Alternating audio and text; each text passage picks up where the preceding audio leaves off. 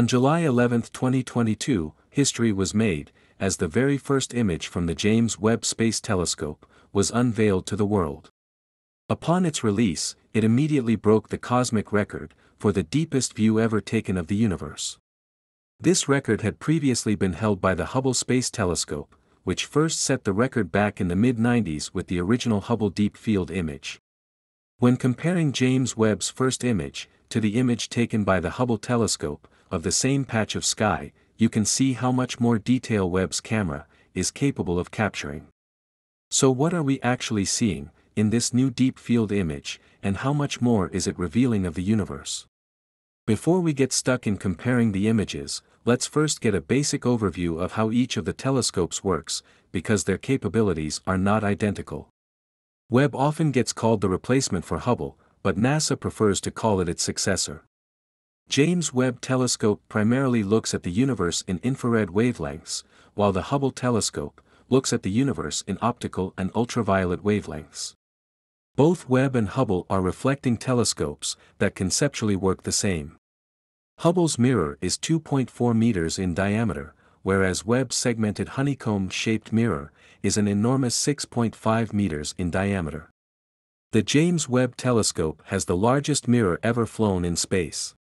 Its 18 segments are made out of lightweight beryllium and coated with a thin layer of gold, making it much more sensitive to infrared light, allowing it to peer farther back in time than Hubble was ever capable of doing.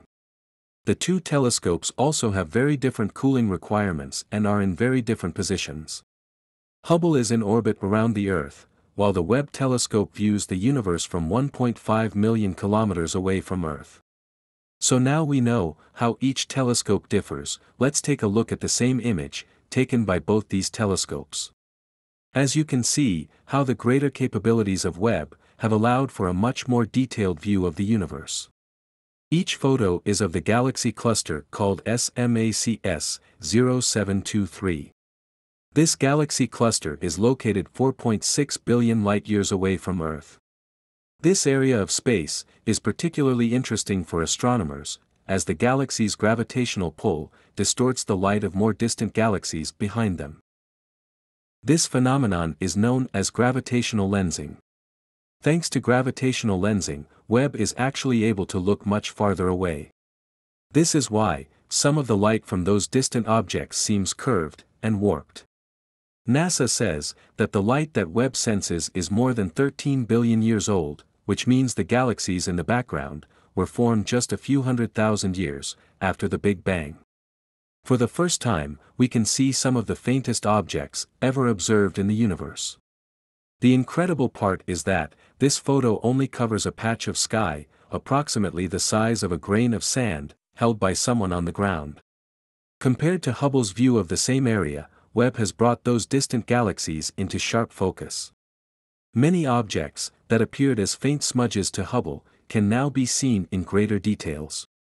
Because Webb peered so far into space to capture this magnificent image, it was able to observe distant light that's been traveling across the cosmos for billions of years.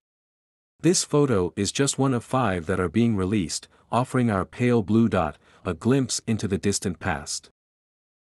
In the coming years, Webb will no doubt build on the legacy of Hubble, allowing us to see deeper into space than ever before. Although the best is yet to come, each new observation, especially at this early stage, reveals a brand new page in a 13.8 billion-year-old cosmic story. The universe will never be the same again.